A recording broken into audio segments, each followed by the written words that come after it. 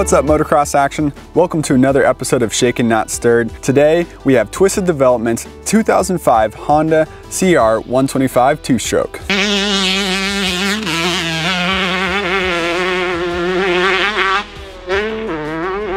When we have Twisted Development in the title of a story, you automatically expect a full-fledged, high-dollar race bike. Twisted Development is known for privateer power that can run with the factory bikes. If you want to race against factory teams, Twisted Development is the go-to race shop. However, this test of a Twisted built machine is a little different. We never thought of Twisted Development's Jamie Ellis as being sentimental about the bikes he builds, but this bike was on the nostalgic side for this high-level engine performance company. We get it though. The MXA Wrecking Crew is head over heels in love with old smokers, so we couldn't resist riding Twisted Development's 2005 Honda CR125. At the time, Jamie was working for Bobby Hewitt, who was the owner of the Rockstar Suzuki race team, and the team's parts coordinator, Brian Burke, was from Binghamton, New York. Every year for the Unadilla National, the team would stay in Binghamton for the week to rebuild their race bikes and check out the local sites. In 2011, Brian asked if he could bring his beat-up 2005 Honda CR125 and the Rockstar Semi to get it back to California. At the time, he planned to rebuild it in the off-season.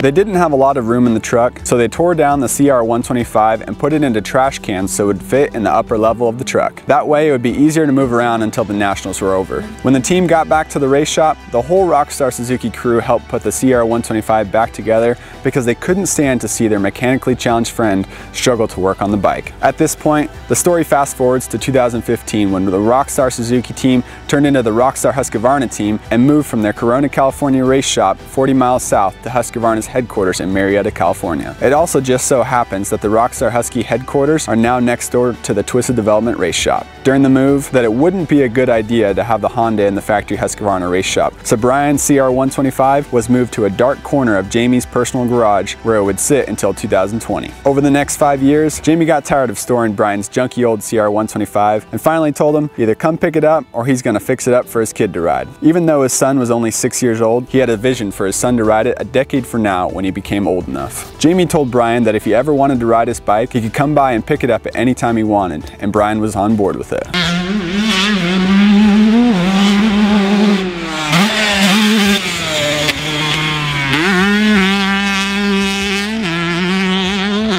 The CR125 is a great transition bike, and 10 years from now, this bike will have aged even more into two-stroke history. With that vision, Jamie took the old CR125 into the Twisted Development shop and put some TLC into it. After a scavenger hunt of finding parts, the build finally came together. Jamie made simple modifications to the CR125 to keep it reliable and manageable for his kid when it eventually grows into it. They ported the cylinder and decked the head to get the squish where it needed to be. They added FMF bolt-on power with the pipe and silencer, which was run with VP MRX02 race fuel. Factory Connection hooked up the suspension, and Tusk provided a wheel set with Dunlop MX33 tires. They also used a low Super Sprox gearing at a 13:52 ratio to get the little bore 125 up and moving. And to find the number, Jamie's son picked out the number 40.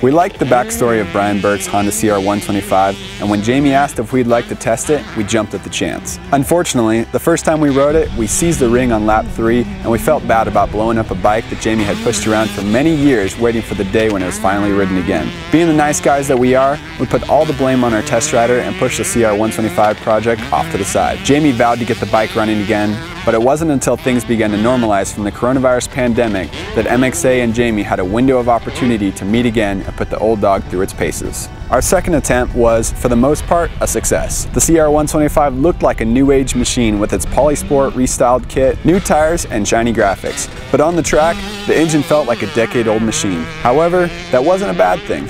because it was actually a decade and a half old machine. We never thought that a 15-year-old Honda CR125 was going to run with the 40 horsepower wonders of 125s today, because this was a project of love for a young kid to learn on and enjoy. The engine was incredibly fun. It didn't offer much bottom, but the mid to top power held its own. We did some small fuel and jetting changes to get the bike running cleaner, and after that, our testers had an absolute ball on it. The factory connection suspension valving and Honda chassis allowed the bike to handle like a champ. The light chassis allowed testers to put the front wheel anywhere they wanted with ease. The CR125 also allowed riders to recover from mistakes fast, but in truth, it was hard to make mistakes on a bike that had better handling than engine performance. The MXA testers didn't want to stop riding this build for 3 reasons.